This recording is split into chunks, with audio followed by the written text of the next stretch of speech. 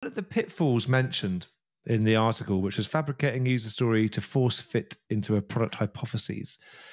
What was meant by that? I think this one is that people are holding too tightly on to what they think is right.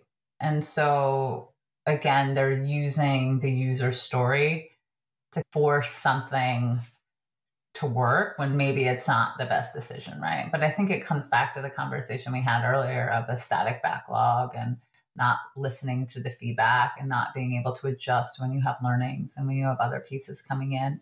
Yeah, I mean, could that be when there's work which someone feels needs to be done, but doesn't perhaps align to the goal you're currently working on? So they're trying to shoehorn it into that current objective.